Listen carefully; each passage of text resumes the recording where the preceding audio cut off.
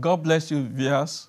Welcome to today's Open Heaven Reflections, written by Pastor E.A. Adeboye. My name is Pastor Philip Oyetunji of the Redeemed Christian Church of God, the King's Parish, Waltham. Today's topic is overcoming the enemy. Overcoming the enemy. Bible passage is taken from Psalms 20, verse 1 to 9. May the Lord answer you in the day of trouble. May the name of the God of Jacob defend you.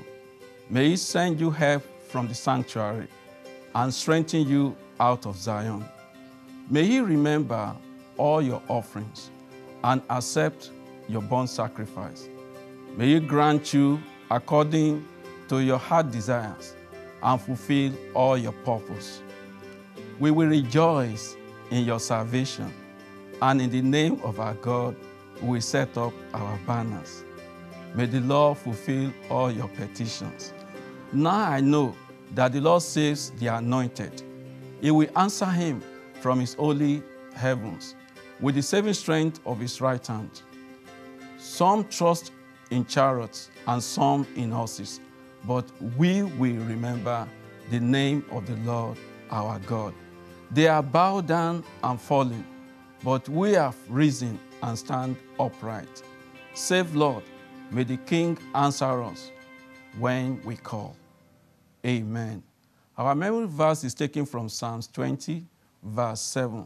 Some trust in chariots and some in horses, but we will remember the name of the Lord our God.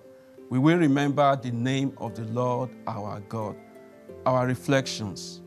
I remember when I was young, I used to be very uncomfortable when Christians pray and rebuke the devil.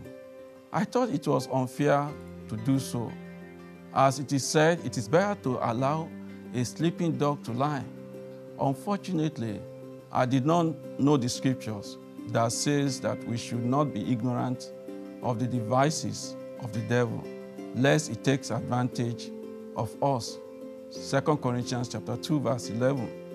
We are constantly in a state of war. The Bible says that the devil is going about like a roaring lion, seeking who to devour.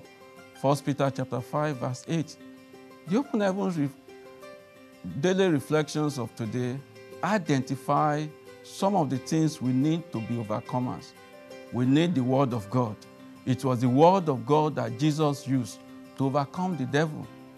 Unfortunately, it was the wrong understanding of the Word of God that made men to fall. For example, Adam. We need a thorough understanding of the Word of God and the right application of the Word.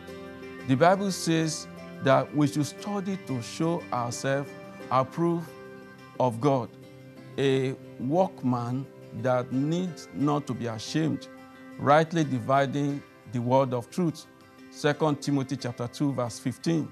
The other weapon we need to overcome the wiles of the devil is the blood of Jesus. The blood of Jesus. Remember to cover your plans with the blood of Jesus and ensure that you are constantly in prayers to safeguard your life, your ministry, your family, and your future.